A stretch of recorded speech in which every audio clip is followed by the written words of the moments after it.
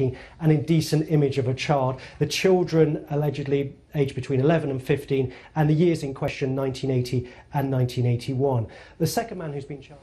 We're going to leave Matt Prodger there and go back to St Mary's Paddington, because news coming in that an announcement could be imminent. Let's go back to Anita.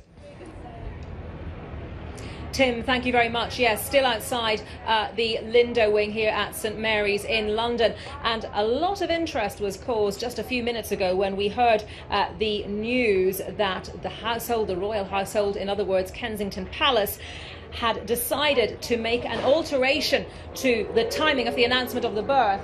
And with me now is our royal correspondent, Peter Hunt. Peter, a lot of anticipation that this means something is about to happen. What more can you tell us? I'm afraid I'm going to keep glancing at my iPhone here, because we'll get the email here. And what the difference means is that an email should appear in about a minute or two on this phone, which will give us the information we thought would be played out in a theatrical fashion on a bulletin. But first, we will get a bulletin via email which will say the baby has been born, the sex of the baby, the weight of the baby, and the time of the birth.